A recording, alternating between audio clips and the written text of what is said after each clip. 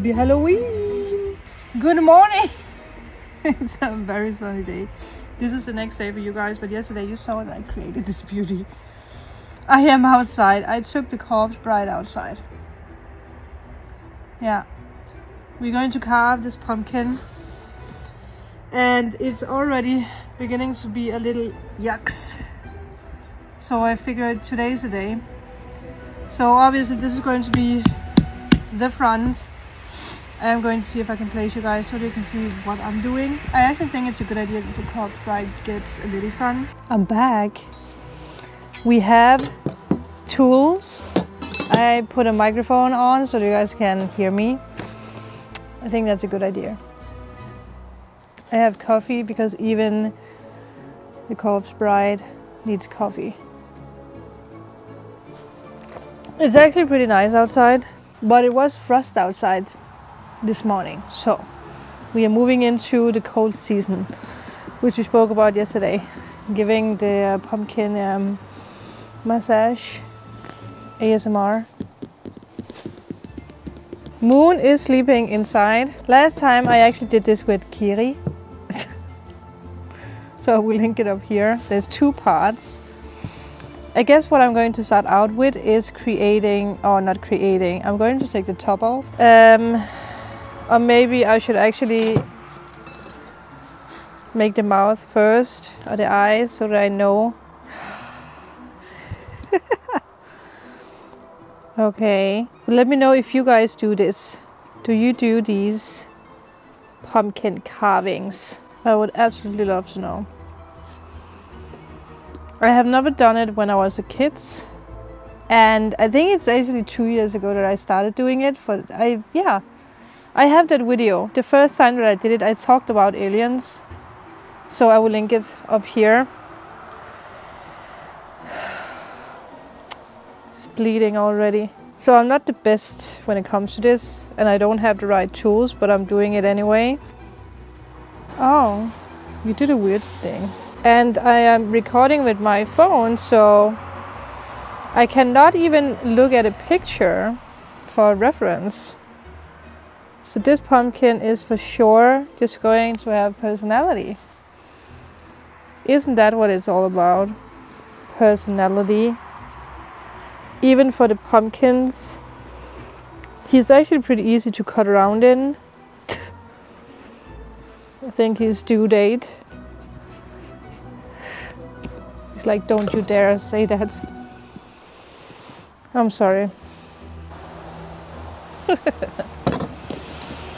Today I am doing a voiceover while I carve the pumpkin, because we're going to talk about the truth behind jack-o'-lantern. Because we all know that jack-o'-lantern are a sure sign for the Halloween season. But there is not a story behind the jack-o'-lantern than just us putting a candle in it, or using it for decoration, or using it for gathering all the Halloween candy. Once upon a time there was a man, a very clever man called Jack, and he lived in a very quiet little village. But he had many problems in his life. He always got into trouble. He always made fun of other people. He was drinking a little bit too much. And he always walked around the village trying to find someone who wanted to drink with him. But no one really seemed to wanting to do that. So he made friends with the devil.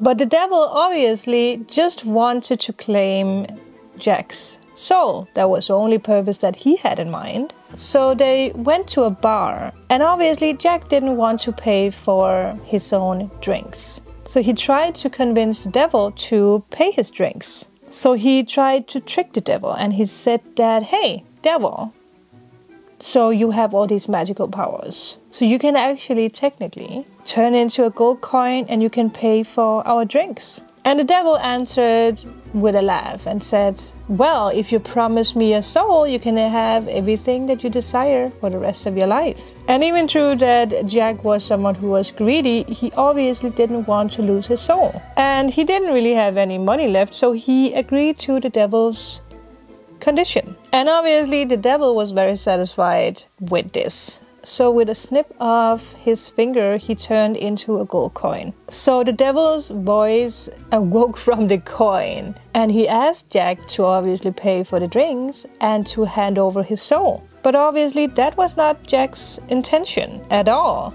He laughed and he pulled this silver cross out of his pocket and he placed it on the coin. And obviously the silver cross prevented the devil from turning back into his form. So he was trapped. Oh my god. So the devil kept begging Jack to forget about him wanting to have his soul. He told Jack that he would do anything. And Jack laughed and said, "That's okay, but you have to promise me that you pay for my drink and that you will not bother me for a year." And the devil agreed. So Jack took the cross away again and the devil turned into the devil. And the devil was not fully happy about what just happened. But he couldn't do anything. He agreed, you know, a promise is a promise. So he left and Jack was very happy about that. So from that day, Jack just enjoyed a peaceful life, did what he always did. He could go about his business, not worrying about the devil. But obviously, Jack didn't know that the devil had planned to take revenge. So the devil kept a close eye on Jack. He watched him every day. He watched all his moves. And he just waited for this year to pass so that he could return and continue his plan with claiming Jack's soul. And the year went by and obviously the devil went back with the intention to claim Jack's soul. So he found Jack and he was like, "Hey, so Jack, my friend, the year has ended." So he asked if Jack wanted to drink something with him. And he even said that he would pay for all the drinks that he wanted, but obviously on one condition. And Jack was intrigued and asked what condition. And the devil kept laughing. The devil was very honest and said, "Like a year ago, I want you to give me your soul." And Jack thought that the devil, you know, wanted to be his friend. So he realized that, the only thing that he is trying to is actually just to take my soul. So he got the idea that he wanted to teach the devil a lesson. So Jack said to the devil, "Yeah, that's very easy, but I'm actually feeling a little bit hungry." So he asked the devil to climb up a tree to pick an apple for him. And he promised the devil that after they could continue with the deal. And the devil was like, "Sure, I thought that this would be more difficult. I can do this immediately." So the devil jumped up the apple tree and picked an apple. And that was all Jack waited for, because he immediately put the silver cross on the trunk. And once again, the silver cross deactivated all the devil's powers. So he was stuck up there. The devil couldn't fly away or climb down or anything. And the devil was immediately trying to sweet talk, right? Being like, "Hey, I actually tried to pick this apple for you. I'm just trying to be your friend." Welcome back, people. It is many hours later. Can't take myself serious with this on. Okay, it seems like it's actually going to rain. Okay, we're just going for it, okay? You can feel drippy drops. Okay, so as you guys can hear, I am telling this story of Jack-o'-lantern. So that is what I'm going to do. And Jack was like, "Well, after you would have picked that apple for me, you would have claimed my soul and dragged me to hell. Don't even dream about it. You can stay there for the rest of my life." And the devil was like, "Come on, we are friends. Don't do this.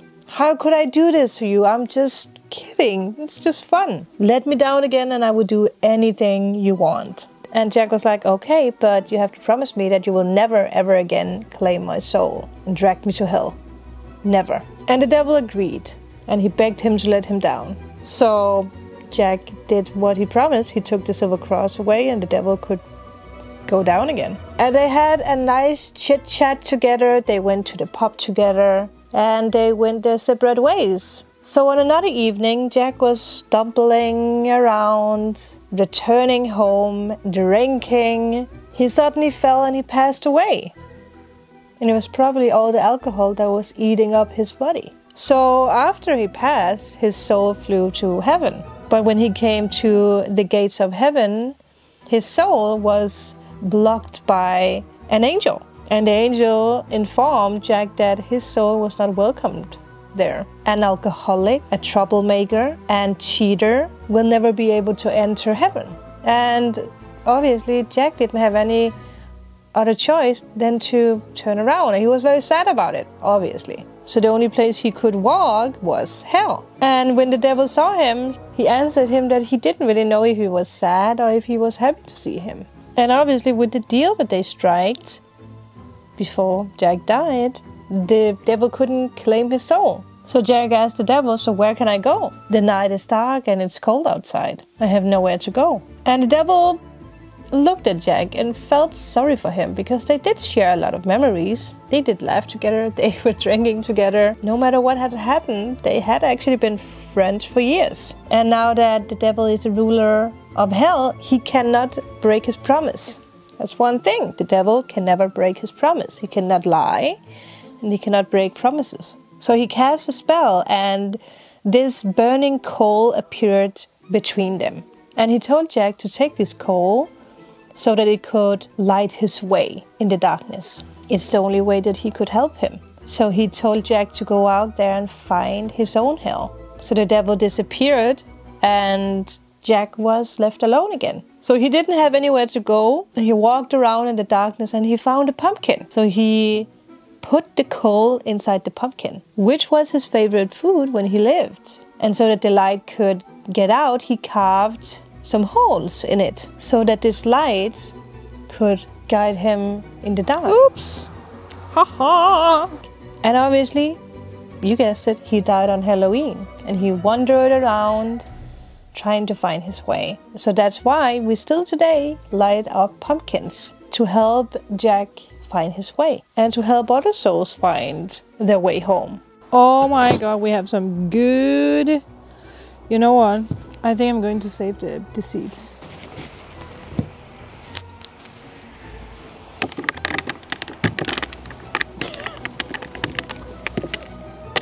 Ew. I'm trying to beat the rain. I feel like it's a little bit easier to carve the pumpkin this time for some reason. I don't know if it's just me. Okay. It's going to smell delicious when it's lit up. Slippery.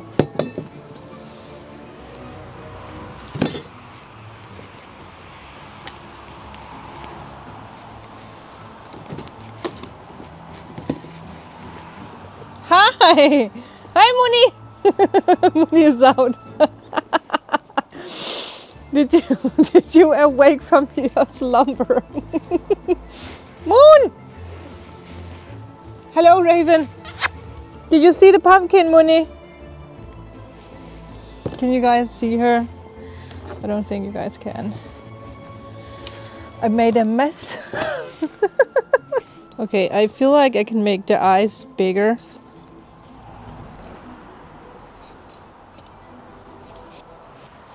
Did she leave? You guys probably saw her. Isn't he adorable? It's really starting to rain. The birds are like, get your equipment inside. Yes, yes, I know. It's not raining yet. I have to make this like flatter in a way. Oh, Whale is with us. Ooh, raindrop keeps falling in my neck.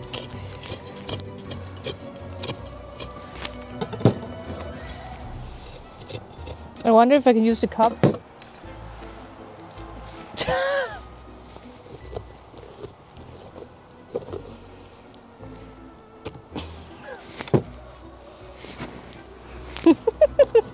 Stop laughing. Okay.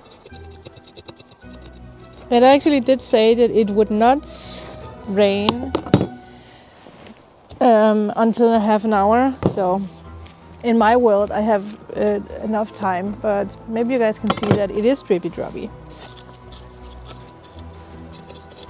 It's raining. I probably just, you know, can't feel it because that I have the wig on. So I'm like, I don't know. What are you talking about? What rain? I know.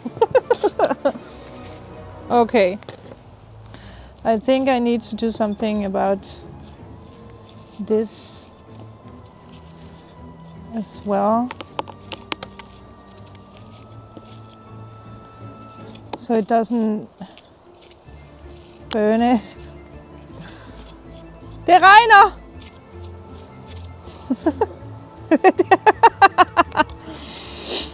Moni! Hvor er du hen, Mona?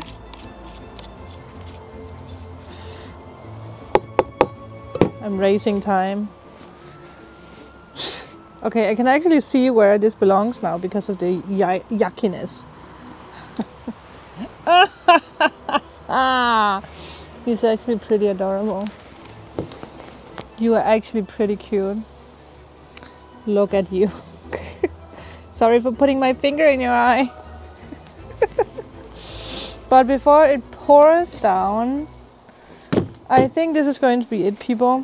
I'm going to keep the seeds, find something, and find something.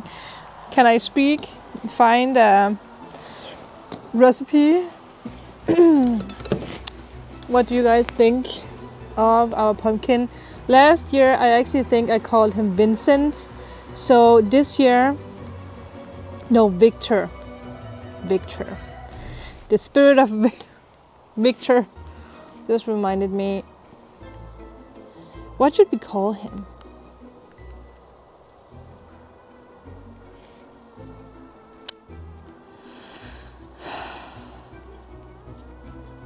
Mr. Grey. I think that is the perfect name. Mr. Grey. He's not grey, but he is Mr. Grey. I actually had an idea that I wanted to paint him black around, but I think it's going to fall away with the rain anyway. I like that it's raining and I'm just here like blibbly blubbly. I am obviously going to show you guys how he looks, Mr. Grey, when he gets his light in, because right now we can't see it anyway because it's not dark enough. But we did it. I'm very proud of us. I hope you guys like Mr. Grey and my makeup. If you haven't seen me creating this makeup, it was yesterday. My hands are disgusting right now. So I will link it up here. But thank you guys for being a part of today. I hope you guys are having fun with carving your own pumpkin when you come to that. Let me know when you normally do that, if you do it. And let me know how you found this story about the pumpkin, the jack-o'-lantern, not the pumpkin, but the jack-o'-lantern. Oh, I just realized that he's sad if he's like sitting down. I think we have to put him on something. Put him on a stick or something. What are we going to do with you? Well, if we put something under him, he's going to be absolutely adorable. But thank you guys for being a part of this. I hope you guys are going to have a magical day. And I will see you guys tomorrow with more spookiness. Bye. Oh, there you are, Mooney. Have you seen Mr. Grey? She has been there all along. Hey, Moon.